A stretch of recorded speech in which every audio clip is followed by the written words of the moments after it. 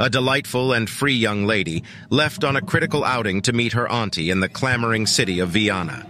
With a heart brimming with expectation and dreams of a brilliant future, she boarded the train alone. Careless in regards to the perils that looked for her, she sunk into her seat, immersed in her viewpoints.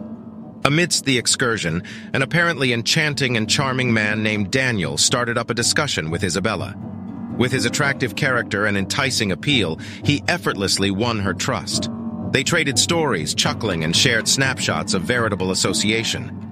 Little did Isabella had at least some idea that underneath his accommodating veneer, Daniel had a dim mystery.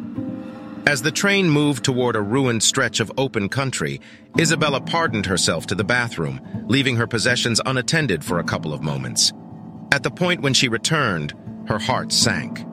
Her pack, containing her telephone, wallet, and significant reports, was mysteriously absent. Alarm flooded through her veins as she understood she had succumbed to robbery. Still up in the air to recuperate her assets, Isabella looked for the help of the train's guide, uncovering the burglary. The guide, perceiving the weightiness of the circumstance, radioed ahead to alarm the specialists at the following station.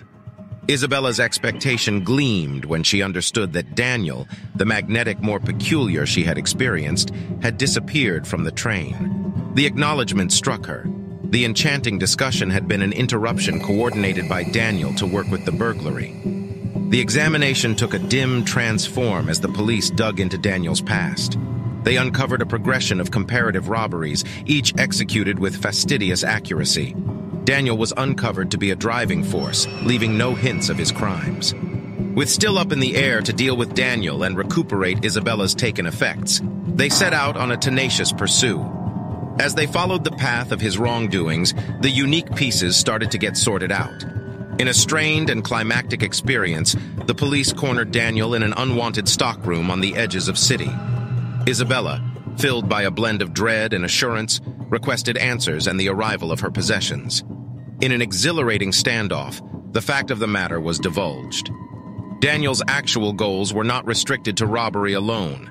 Isabella found that he had been utilizing his appeal and insidious strategies to draw young ladies into perilous circumstances. In a last venture of grit, Isabella outfoxed Daniel, empowering the police to catch him. The taken effects were recuperated, and a fair outcome was given. Albeit scarred by the nerve-wracking experience, Isabella arose more grounded, outfitted with the information that her strength had beaten the haziness that had once taken steps to consume her. As Isabella rejoined with her auntie in the security of Vienna, she embraced the amazing open doors that lay before her. The experience, however unnerving, had shown her important illustrations, trust, independence, and the strength that lived inside her. With re-established assurance, she set out on another way, prepared to vanquish the world and abandon the shadows of the past.